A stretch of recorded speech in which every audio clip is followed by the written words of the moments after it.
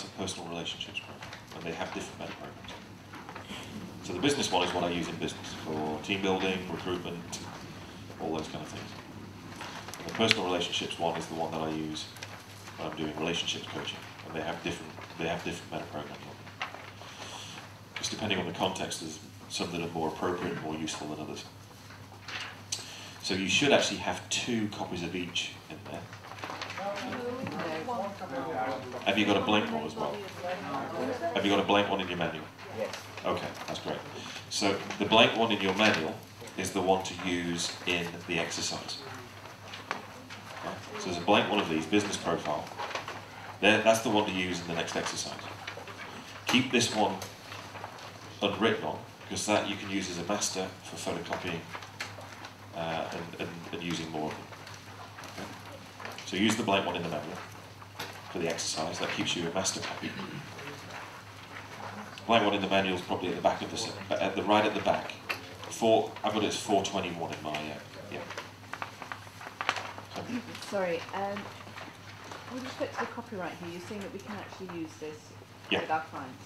Yeah. Right. That's why I said keep a clean one, so you can photocopy it, use it as much as you want. Yeah. Okay. So what I want to do is I want to do a demonstration of actually how you elicit. I'm going to do the one on the business profile one. Sorry, David, what is the situation vis-a-vis copyright with all this stuff? Not this particular one, but the whole manual and everything else. Okay, I mean, obviously it's copyright. Performance Partnership, there are certain pieces in here where it says use with permission from various people, because some of the stuff I got from other people, so it's got used with permission in certain places.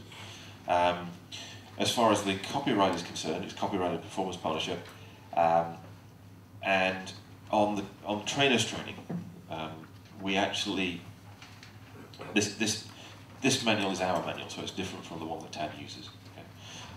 But on the trainers training, Tad actually makes available the practitioner and master practitioner manuals, the practitioner and master practitioner PowerPoint slides, available at additional cost on a CD-ROM, which you then have free will to use as much as you want.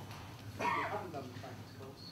As far as this, if we photocopy a picture that's in here to be used in our practice, as long as the copyright's still on it, that's fine. Acknowledge that. Yeah, as long as you acknowledge it.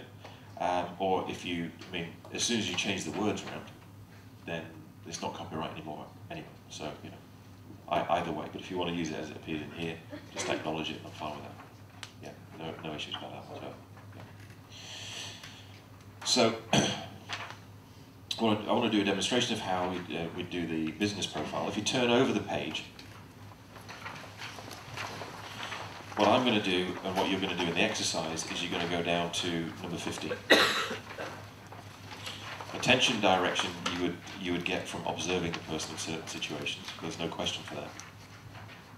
What I've also put on here is space for listing somebody's decision-making strategy, and also there's space for listing the person's values for their job down here as well. So that essentially what you'd do from a recruitment or a business point of view is you'd have one of these for all of your employees or people you work with you. So you'd have their Metaprogram profile, their decision-making strategy, and their values, all on one piece of paper, which you keep in their staff file, which is useful stuff. But I want to show. So we're going to go down to number 15. Okay, we're going to demonstrate how you actually go about doing that, and the kind of speed you do it at. Okay. Also, I put a frame around it. Obviously, when I'm using this, I'm enlisting these Metaprograms overtly. Yeah, because I'm going to use the actual form. And I put a frame around it as far as that I want to ask the person some questions. And as soon as I have all the information from them that I require from the question that I've asked them, what I want to do is move straight on to the next question. And I'll make sure, and I'll say, so what I'll do is I'll interrupt you, I'll stop you, and I'll move on to the next question if that's okay with you. Because with some of these questions, with some people, they'll talk for 15 minutes. And you're not getting any more useful information at all, but they're just waffling on. And that really doesn't work for a Metaprogram's elicitation. So you need to set a pre-frame up, because otherwise they wonder what you're doing, and you're like, okay, stop. Yeah, so you need to actually pre-frame that up front. as far as what you can do. So who's willing to be a demonstration subject and have your meta program? Whose hand was like whoo, very fast there. So Andrew, come up to the stage here. And I just want to put the headset on there. Oops, oh, that's all right, I'll throw it a bit wrap round. And that should, if I just fade you up, we should be okay. Let's just move this a little bit closer to there. And then how does that sound? How's that? Okay, can you hear that? Good. Okay. So, what did I do with my pen? I need something to write on. Yep. Oops, just make sure I'm not kicking you or anything.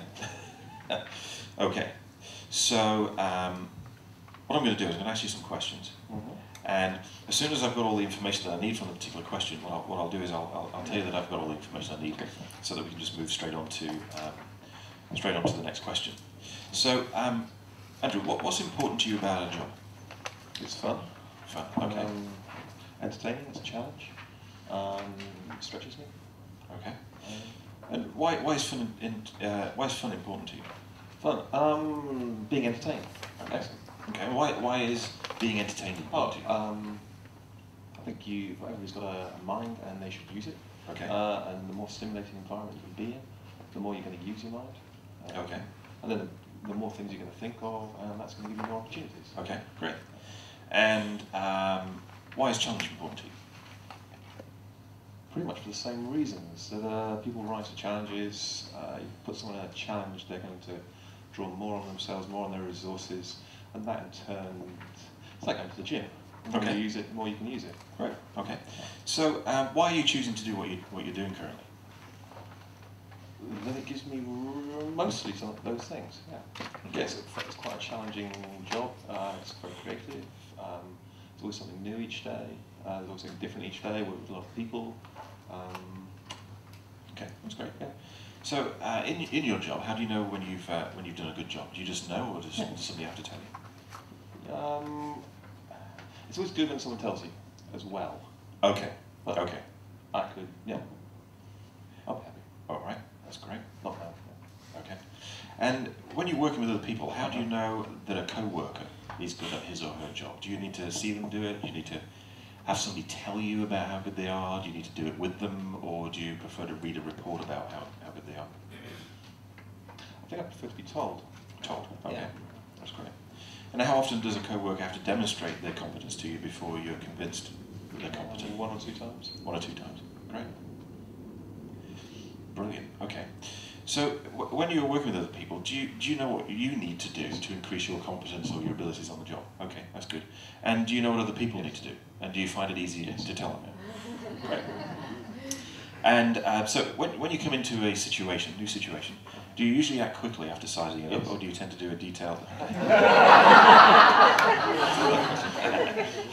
So, tell me about a work situation that you were in where you were at your absolute happiest, a one-time event.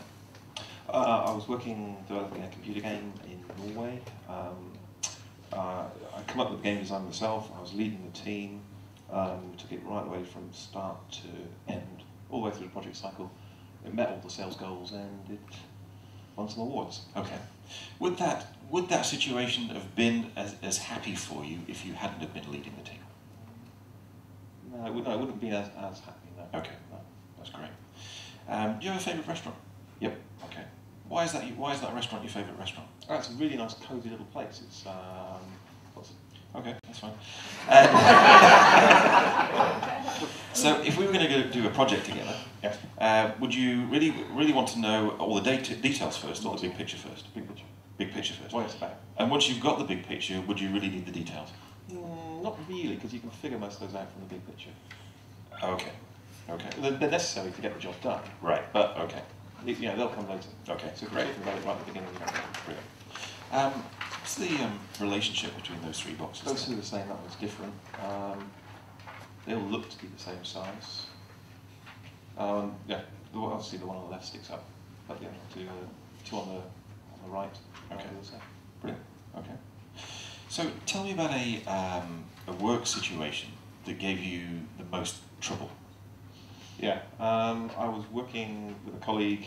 I had spent several hours explaining this process to him, what we're doing, and sat with him with it, and he just didn't get it. 3 or 4 hours later, he still didn't seem to get it, and I lost it briefly. I told him what I thought of him. He stormed out of the room, and the rest of the team went, ooh. All right, okay. You can just put that to one side. That's over and done with. So what I'd like to do is to ask you to just stop and relax for a moment and recall a memory from the past. Now, will you just point for a moment in what direction the past is for you? Behind you, okay. And in which direction is the future? Okay, that's great. Brilliant. What was the last thing you said to yourself just before you got out of bed this morning?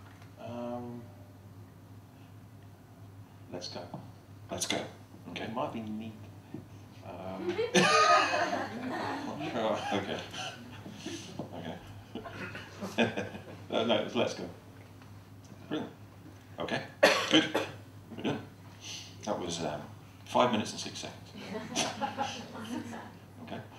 So let's. What I'm going to do is I'm going to utilize that. But let's just unpack that. So.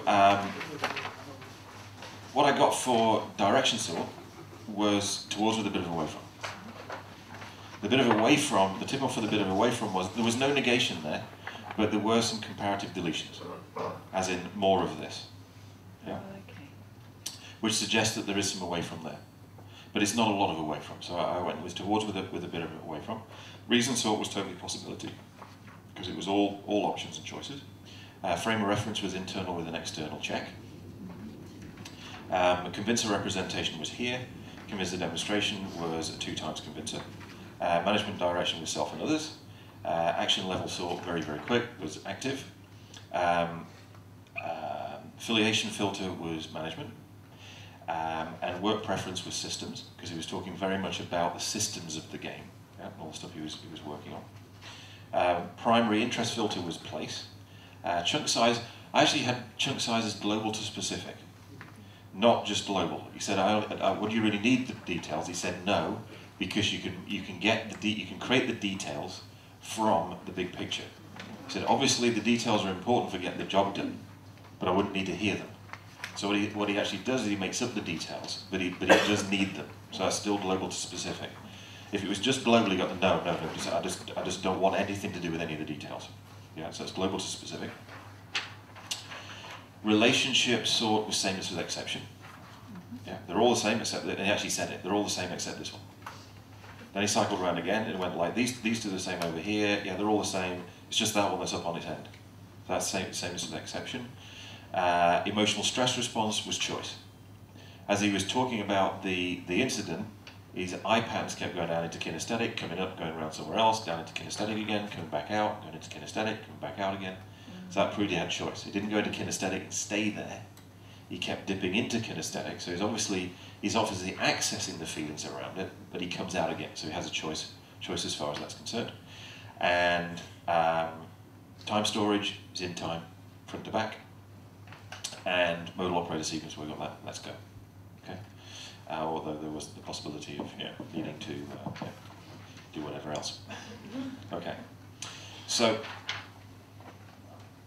just and what I've actually done here, I mean, on there, the 3 main values that were mentioned: fun, entertainment, and challenge. I've actually written there.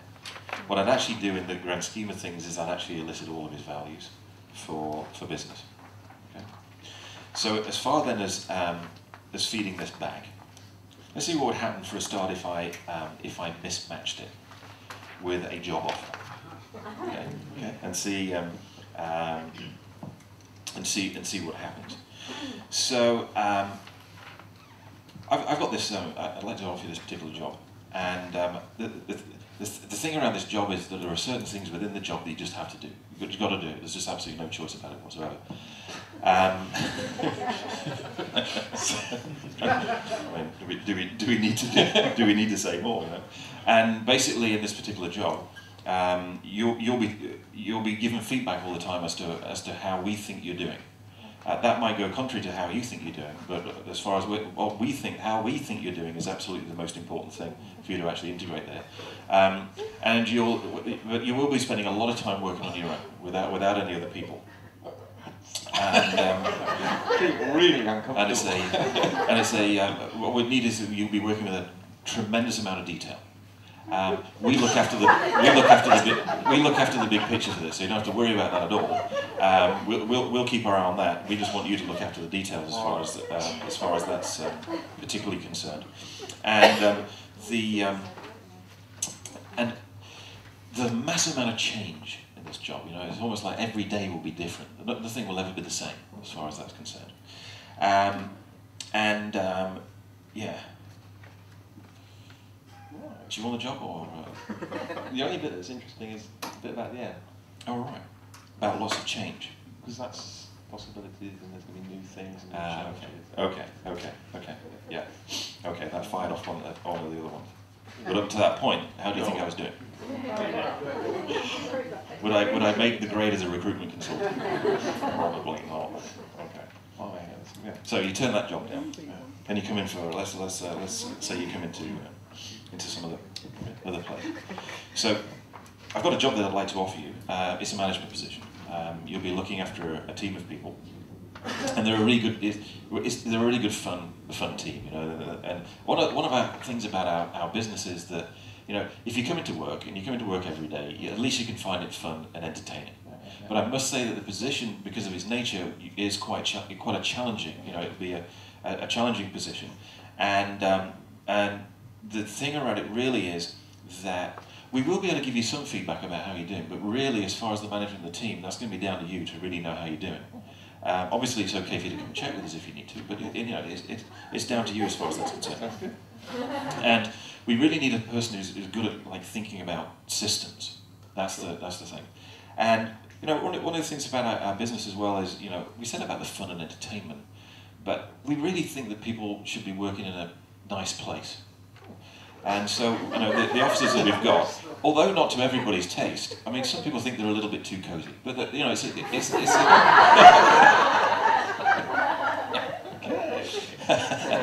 So obviously, as the manager for this particular team, you're really going to have to be able to hold the big picture. And the big picture, you know, we've got the big picture. We're going to pass that on to you. To a certain extent, because of the role we're going to ask you to play, we really need somebody who can actually make up their own details from the big picture before they pass that on to the group. And I mean, what do you think when you hear that? Do you go like, yeah, that's good, absolutely.